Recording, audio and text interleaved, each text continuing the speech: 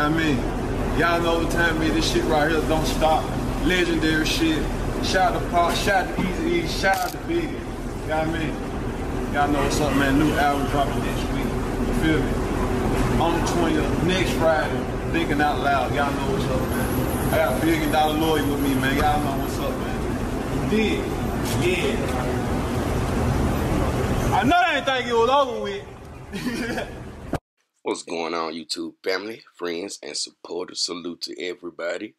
I'm gonna be shouting out a couple people towards the end of this video for their continued support and donations.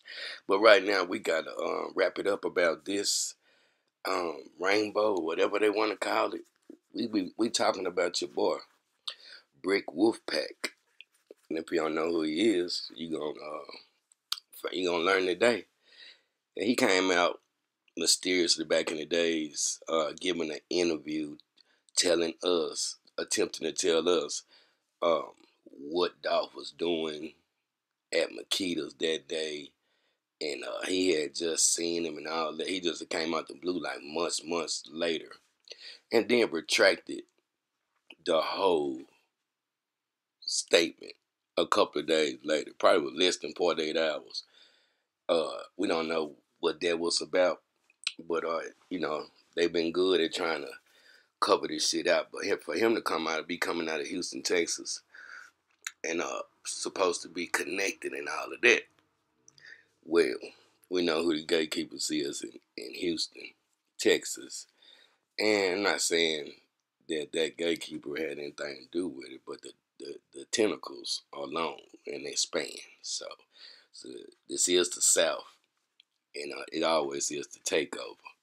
Anytime they can get in and get an independent boss out the way, they all for it. They'll go back to beefing with each other later.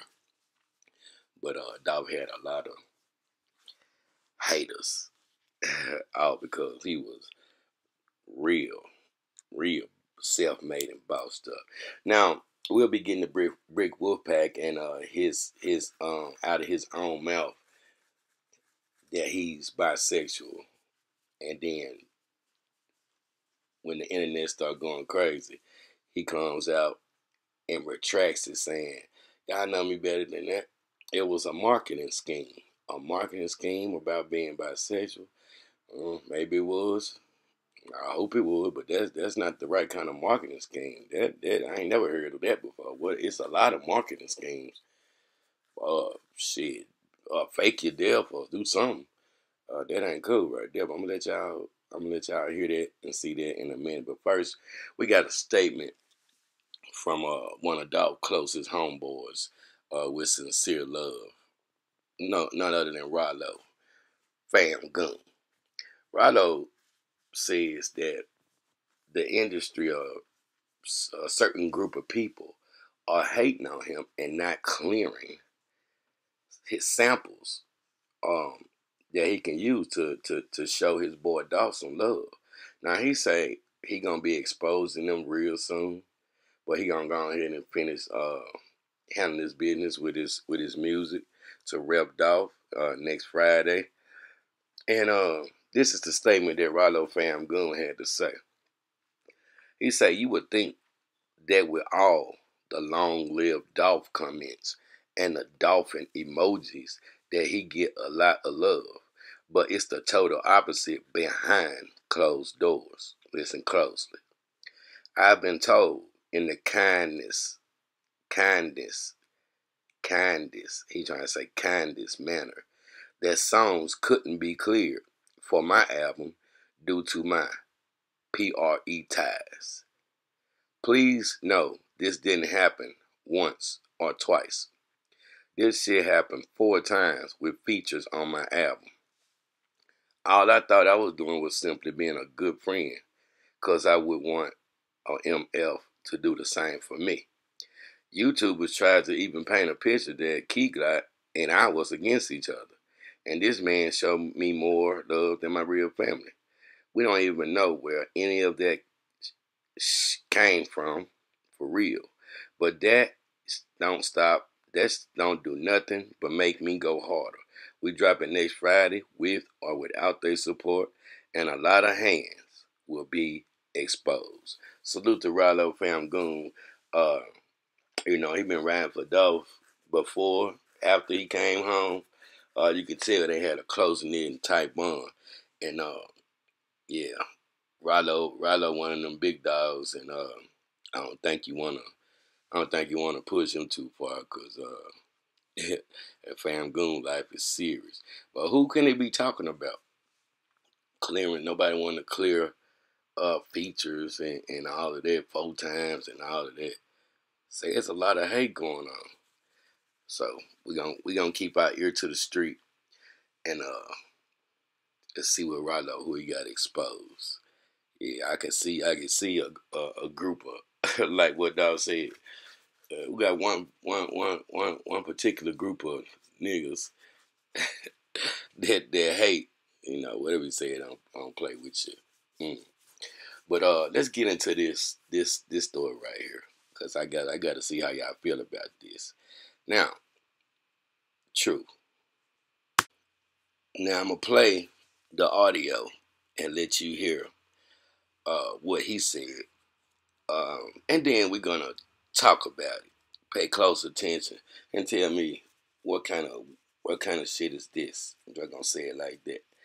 Now, I want to know how many people believe that this was some kind of new age, never before seen, heard of marketing scheme, marketing tactic, or whatever. Because this is some brand new stuff. And how many people think he meant what he said? Because this is, y'all just let me know what y'all think. True. We pop out. I don't know about y'all, but we pop out. We in the street like the concrete. What's that bit, brother? Hey, you know what it is. Blizzard. Yeah, you know what it is. All the gang members out here. Yes, sir. Where y'all at? Fit. I see you, boy. Yeah, we out here, nigga. Paper out Empire shit, nigga. If you need a feature, hit the motherfucking DM. We working. We on the way to Johnny right now to get our jewels clean. It's up. You know what I'm saying? That's what it is. There's a picture going around right now of me and Lefty Gunplay. It looks like he was damn near about to kiss me, right? Like, cause he was coming in like, I'm not on here portraying something that I'm not. You know what I'm saying? That's what it is. There's a picture going around right now of me and Lefty Gunplay. It looks like he was damn near about to kiss me, right? Like, cause he was coming in and it wasn't. But at the end of the day, like, I really ain't tripping, gang. Like, it is what it is. Like, I'm bisexual, fam. Like, you know what I'm saying?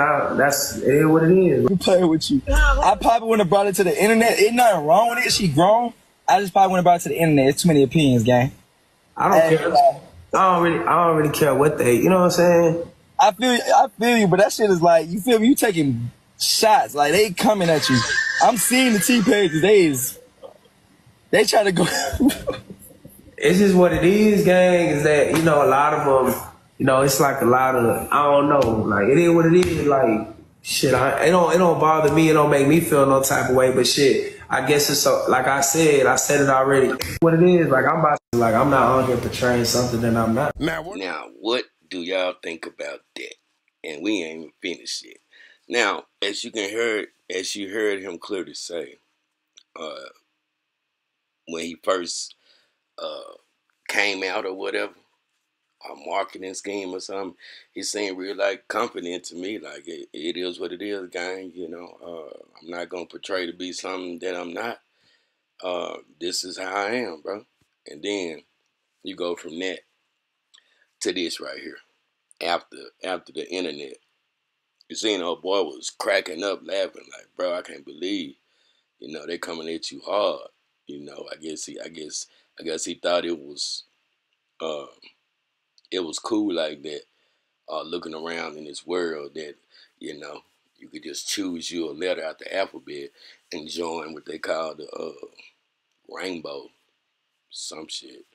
But this is how, in my opinion, he tried to take it back, take this shit out. True. No, y'all better stop playing with me before I slap. I want you. Hell, y'all talking about that show against everything we stand for. Fuck, nigga. Hell wrong with y'all. Way out, get your mind right. Respect on this shit. Now, as I was paying attention to what he was saying just now, I noticed that he don't have that infamous PRE chain on anymore. Not saying that he don't still own it, but it seems like to me, it appears to me that he's talking about the industry, his industry peers. Is on his ass, giving him a lot of backlash because, bro, you're standing in the middle of Key Glide. Then you got the late Julio Foolio, and then you were Houston. You from Houston. Now I don't know, y'all, what kind of new world this is, but that is the strangest marketing scheme that I ever, marketing plot, ploy, whatever you want to call it, that this probably a first. And I don't think there's no coming back from that one because I'm looking upside the head and the way you explained it, I kind of like, shit, I don't know what to think. I'm still trying to figure out who sent you when you came out telling that fake story about what the hell Dolph was doing on that day.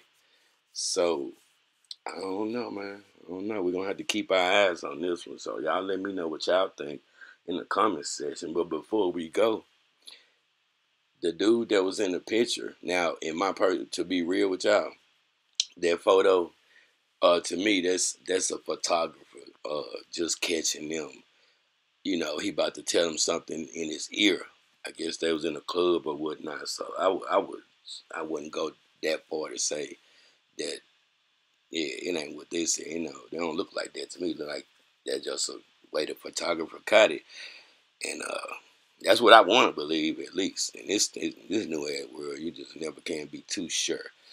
But let's check out these text messages, this correspondence between him and, damn, I forgot the dude's name. Damn, it'll come to me. Y'all know what I'm talking about. He's in the picture. He's a rapper, I think, yeah. But read these text messages and tell me what y'all think. Because it looked like he trying to tell this dude, don't expose me or don't blow my cover. I'm just going to tell them this was a big marketing ploy, plot, a scheme, or whatever, tactic, or whatever. So, please don't blow my cover. And the dude was saying, man,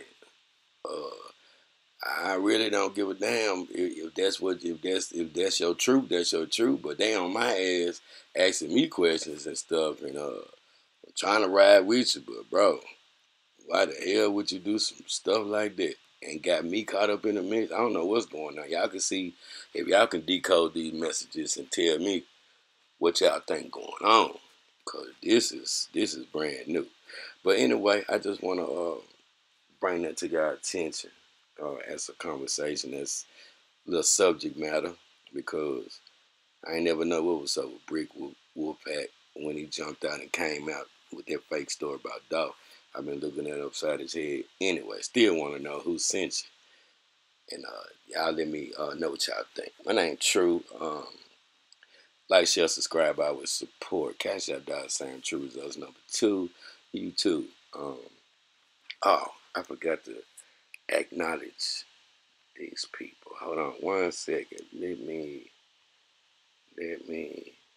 see if damn, I'm in my other Cash App. So I'll do that. Acknowledge y'all who donated and been holding me down with what I'm going through in the very next video. True.